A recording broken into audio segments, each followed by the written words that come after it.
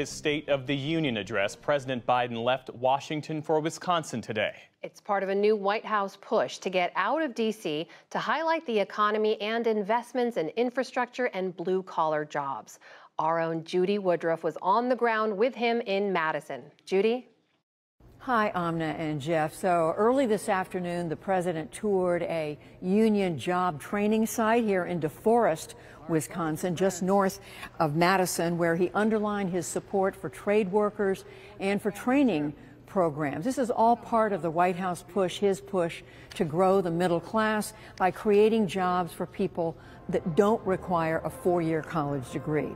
Shortly after that, I sat down with him right here for a long-delayed and wide-ranging conversation. We touched on the state of the economy. We talked about my new project, the country's deep divisions. We're calling it America at a Crossroads. And we also talked about the coming political season.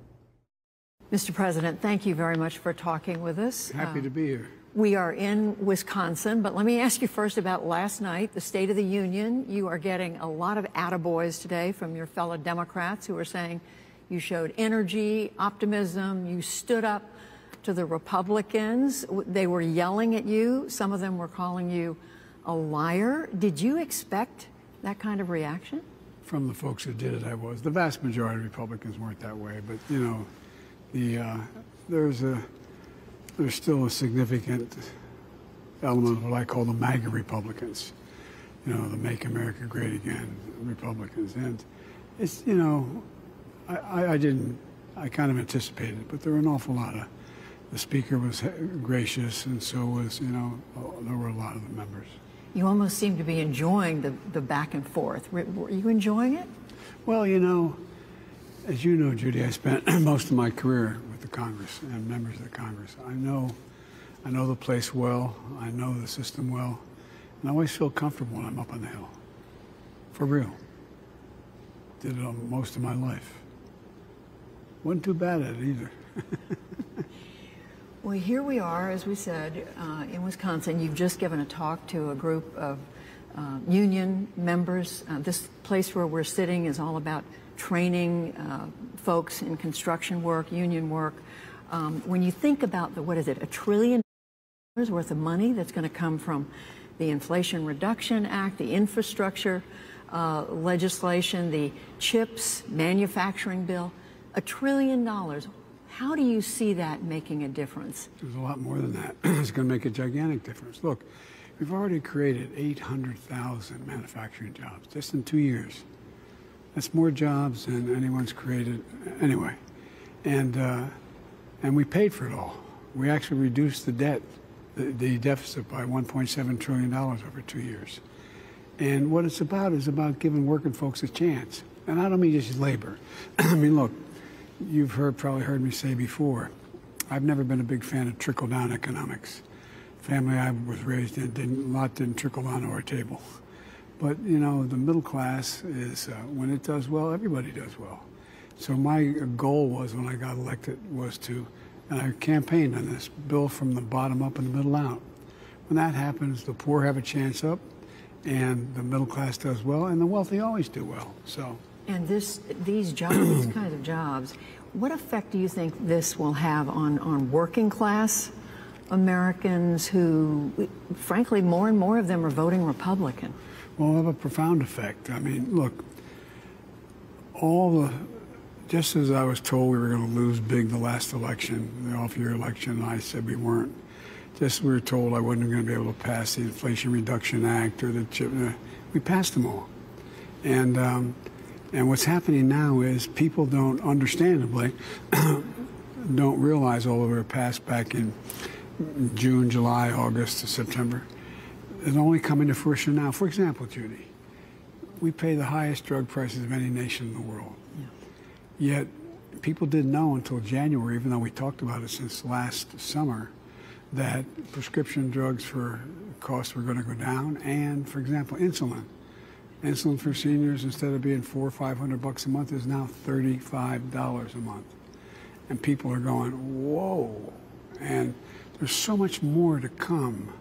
And look, I think we start off with a proposition, I do anyway, that the vast majority of Americans don't think the tax system's fair.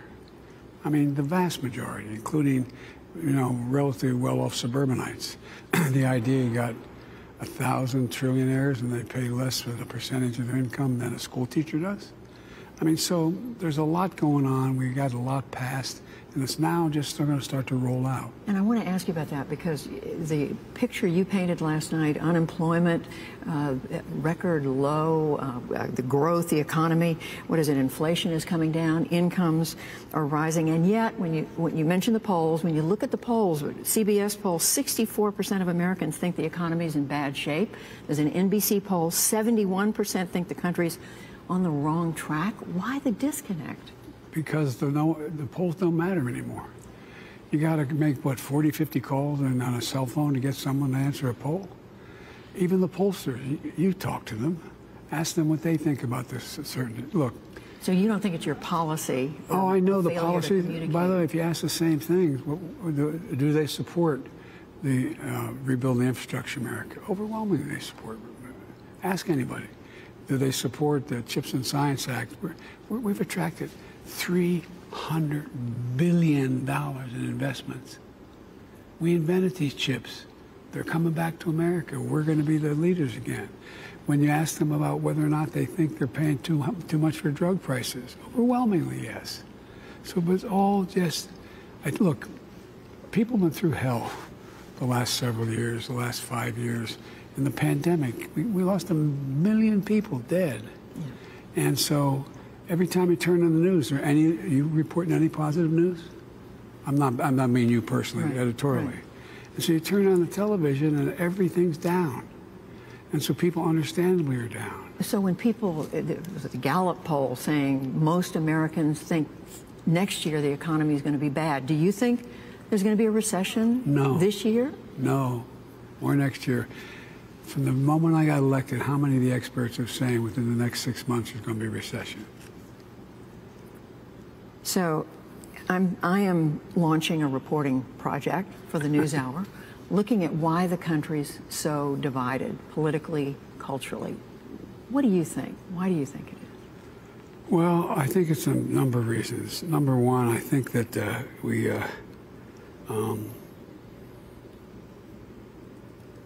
there was a deliberate effort by the last guy to play on people's fears and to appeal to base instincts. I mean, and it's not who we are. But people are, I also noticed a fair amount of Republicans standing up last night and clapping. For example, when I pointed out that some Republicans were talking about eliminating Medicare. They said, no. I said, oh, okay. That means all of you are for supporting Medicare? Everybody raise your hand. They all raise their hand. So guess what? We accomplished something. Unless they break their word, there's going to be no cuts in Medicare or Social Security. My point is, I think it's the way we talk to each other. And I think, look, I think what happened was that the party started to take for granted ordinary blue-collar workers. And they really got hurt. They got hurt the previous 4 or 5 years. And everything went wrong in their lives. Look at all the factories that have closed and left, the United States. Look at all the things that have happened. But they're coming back now. And I just got to make sure everybody knows what we've done, watch how it unfolds, and see what happens. You came to Washington, to the Senate, 50 years ago. This was just before Watergate, but there had been assassinations, Vietnam War, civil rights struggles. Do you think now is worse than then? How do you compare it? I don't think it was better or worse. I think what happened was then we had a different set of problems, but we didn't have many people playing on the fears of the American people. There was this genuine debate about and discord about the war in Vietnam. The civil rights movement, which got me involved in politics in the first place, was just to reaching a culmination point where we passed the Civil Rights Act and a number of things. So I think it's a process, and I think that most Americans are of the view that We've got, it's just gotten too mean. It's gotten too personal, gotten too divisive. And I think one of the things the message they sent this last election was, come on, work together, get something done for us. And speaking of that, this last session of Congress, as you said last night, a lot was accomplished, I mean, including bipartisan, in a bipartisan way. Yeah. This session coming up right now is different. You've got a Republican majority in the House, a number of supporters of former President Trump. Realistically, Mr. President, what do you think you can get done? I mean, assuming the debt limit issue gets resolved, I think we get what do you a lot think done. You can get done? I think the American public, I think when we vote on whether or not to extend the Medicare benefit, health care benefits to ordinary Americans, not just on Medicare and Medicaid, I think when we're going to see that we say that insulin should be available $35 for every American out there, I think you're going to see a lot of things done because people are becoming aware of what we can do, and we're starting to see those things happening. And one of the reasons I'm here at this facility, you know, the laborers now, most people think that, you know, we're going to be a laborer. Well, you just sign up, you show up. They have 4 years apprenticeships to become a laborer. It's like going to college again. Not again, it's like going to college. We have the best trained workers in the world. And for example, when I asked the... But you think you can get those things through that you just Oh, I know described? I can. With Republican? Yeah. By the way, we got them through. The things I'm talking about, we've already gotten through. And I think it's a matter of just demonstrating what we've done. One of the things Republicans say is a priority for them is investigating your family, your son Hunter, your brother Jim. They talk about access that they say others have gotten because of you, because of your political success. How do you plan to deal with that? The public's not going to pay attention to that. They want these guys to do something. If the only thing they can do is make up things about my family, it's not going to go very far. I want to ask you about foreign policy. There's a few things to ask you about this. Sure. Chinese surveillance balloon that went across the country. You ordered our military to fighter jets to shoot it down off the coast of South Carolina. But Republicans are saying you look weak. Mike Gallagher, the congressman, said he's an impressive guy, isn't he? Inexplicable that you didn't shoot it down earlier. Marco Rubio said it was dereliction of duty not to immediately tell the public about this. Look,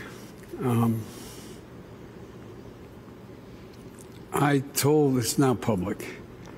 I told the military I wanted to shoot it down when it was safe to do it. They said it was unsafe to do it over land. They said they could learn a lot in the meantime by watching it go across the country. As soon as they had a chance to shoot it down over water, they did, and they're recovering major pieces of it to determine if we can learn anything from what they garnered and what kind of equipment they had. You know, there were several of these balloons that during the last administration didn't even know they were there. They didn't even do anything about them. So, look, I just think that the idea that there was a dereliction of duty I think is a bizarre notion. China knows exactly what the deal is with us. So China today is saying they feel smeared, that you smeared them and their leader in your remarks last night. Have relations now between the U.S. and China taken a big hit, frankly? No. How do you know? I know. I talked to him. You've talked to Xi Jinping? Talked to Xi Jinping before. And our team talks to their people. During this and since? Yeah, after this. I haven't talked to them during this. Oh. But look, I mean, the idea of shooting down a balloon that's gathering information over America that makes relations worse. Look, I made it real clear to Xi Jinping that we're going to compete fully with China, but we're not looking for conflict, and that's been the case so far. China has Let me put it another way, as I said. Can you think of any other, and you're very informed in foreign policy, can you think of any other world leader who trade places with Xi Jinping? Not a joke. Can you think of any? Who would? I can't think of one. This man has enormous problems. Enormous. He has also great potential. But so far, he has an economy that's not functioning very well. He's in a situation where he is, for example, everybody assumed that China would be all in with Russia and Ukraine. Help me tell them, but they're not all in. Matter of fact, I called him this summer to say, this is not a threat, just an observation. Look what's happened to Russia.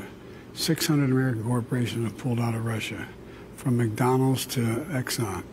And I said, you've told me all along that the reason why you need a relationship with the United States and Europe is so they invest in China.